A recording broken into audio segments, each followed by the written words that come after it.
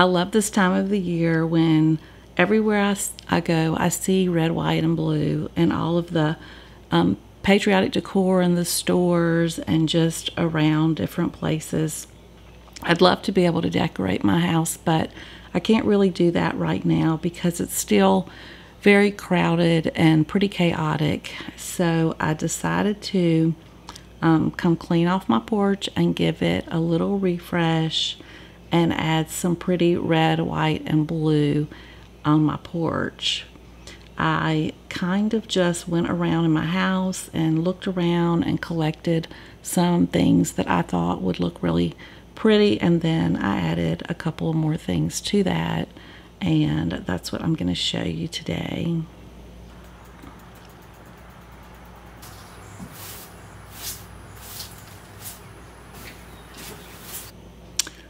So the star was on my back porch, and I really like the star. It works really well for decorating for patriotic, and also it works good at Christmas time.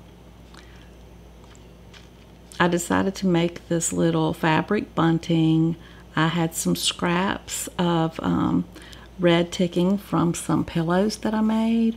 So I made me a little pattern for the little triangles for the bunting. This is the small size. I have a larger size too, and I made a free printable for y'all of this pattern. If you want to make a bunting and you want to have a little pattern to start with, you can get this for free, and I'm going to leave a link to it in my description box on the video. So I am using pinking shears to cut out the fabric. That way I don't have to finish the edges any other way. It will just, it won't ravel or anything. And I really wanted this to be a super quick and easy little craft. It's not super fancy, and it's definitely not perfect. So it's really pretty easy. Anybody can do this. And you can, I sewed mine, but you could do it a no-sew method too if you don't sew. So I'll show you how to do that. So I cut several of these. I think I did 2 blues and 3 reds, and then I just laid them out here, and I decided to use my star to measure some twine to see exactly how long I needed to make it be, because I knew I just wanted it to go across there. So this is just garden twine that I'm using, and I'm pinning my little triangles onto it so it'll be easier when I go to sew it. But at this point, if you don't want to sew it, you could use hot glue, and you could just glue these things down. If you glue them, you probably need to make sure they're exactly where you want them. And if you sew them, make sure you don't catch the twine in your stitching so that you can adjust them after you're finished. So I'm just back stitching at the beginning and the end of each one of the little flags to keep them from coming unsewed.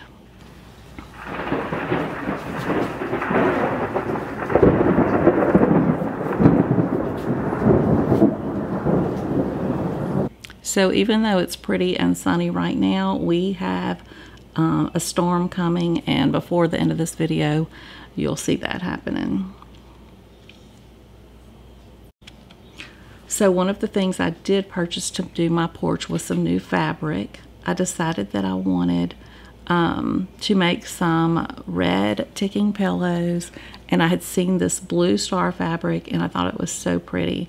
So I bought fabric for red ticking pillows and the blue stars, and actually they're pillow covers, and I have some of these available in my online store if you would like to get some also to do some decorating at your house. And I found the red pillow, the America the Beautiful, at a flea market.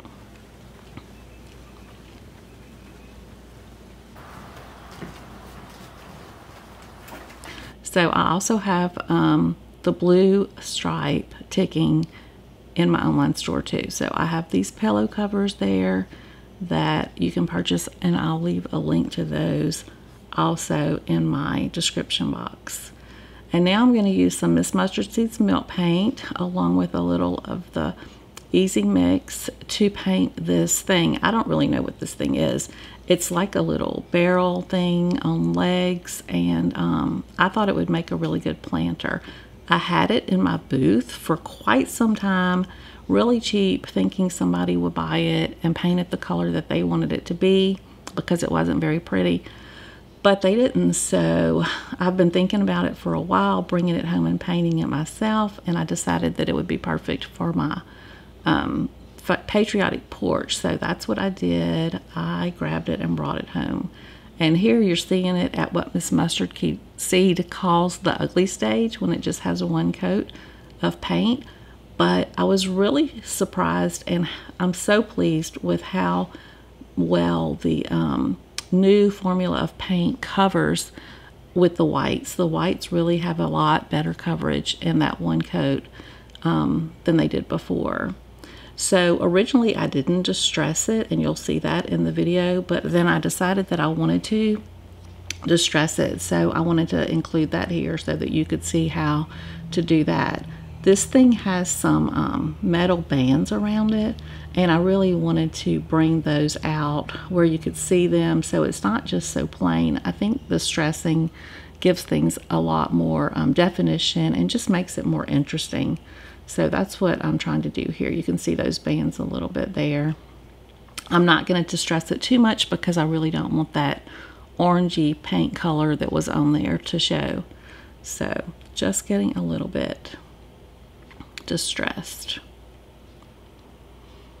And then I decided that I would seal it with the milk coat in the matte finish, and this stuff goes on really quick and easy, and it dries super fast. I did this like around the thing, and by the time I got back to where my starting point was, it was already dry to the touch. So it is a really quick drying finish, and it'll protect that milk paint. And I also sell milk paint, the Miss Mustard Seeds milk paint, in my online store too. So if it's something that you want to use and try, I would appreciate it if you would give my store a try.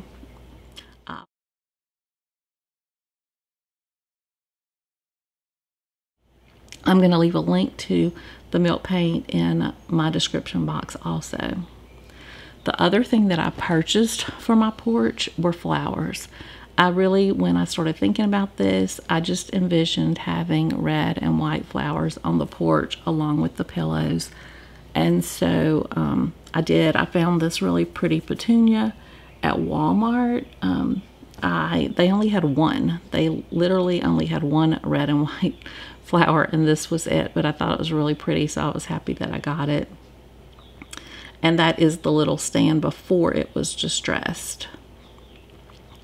And then I, of course, shopped my house and decided to use some of my Crocs. I have several of those, and because most of them have, you know, the blue print on them, I thought that they go really well with the patriotic decor look.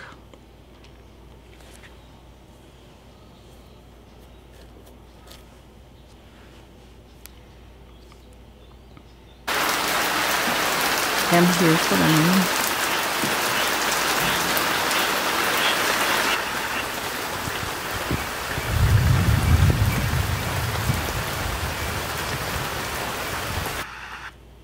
On the other side of my porch, I basically did some of the same thing. I added the pillows again. Here are those pillow covers, the star one that's a navy blue with stars, and then the red ticking. I just think they look really pretty together.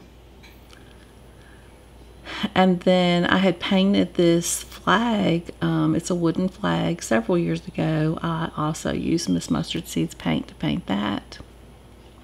And again, here's another one of my Crocs with another red flower that I found at Home Depot.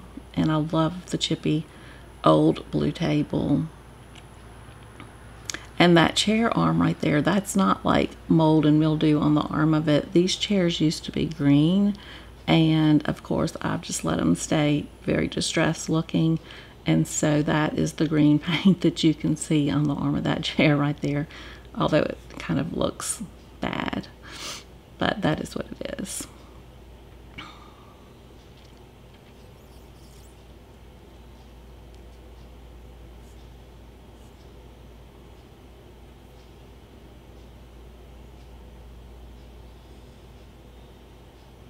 I love this number 2 crock. You can see how it's got some crazing and it's like really old, and it really fit perfect to be used as a planter for the flowers. I don't know what kind of flower this is, but I really liked it and I think it's really pretty.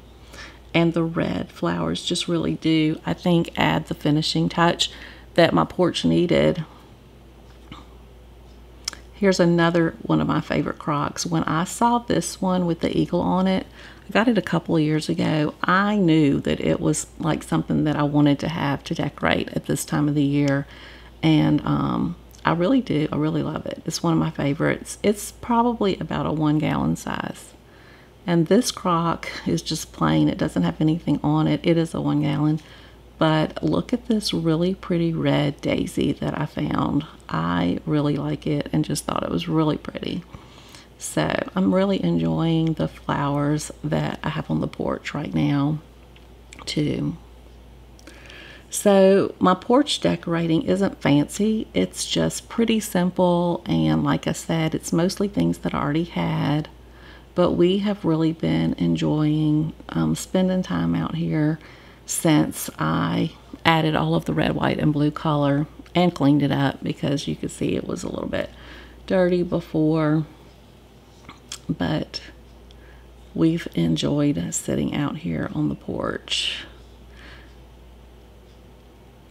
And for that flag that I painted, I told you I used Miss Mustard Seeds Melt Paint. I used the colors Tricycle, Ironstone, and Ink Blue to do that.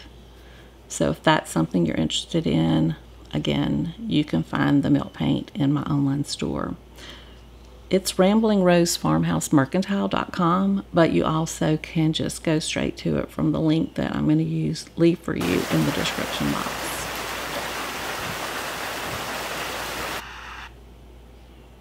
So I really hope that you've enjoyed my video today and seeing my porch. I hope it gives you some inspiration to do some patriotic decorating at your house, and it doesn't have to be fancy. You can make yourself a little bunting and maybe grab a few pillow covers and just add some flowers, and maybe if you have some crocks or other ironstone or something, other things that you enjoy, just use the things you have and make your environment beautiful so that you and your family will love it. So I hope you've enjoyed the video today. Thank you for joining me, and I hope to see you back again next week with another video.